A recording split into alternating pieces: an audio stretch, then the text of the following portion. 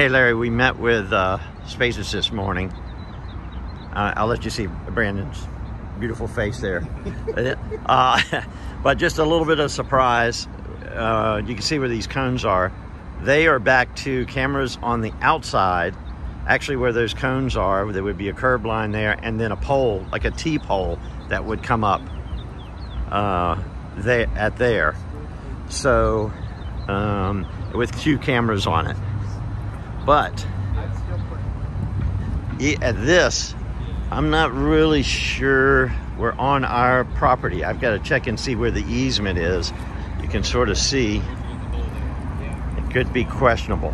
So, but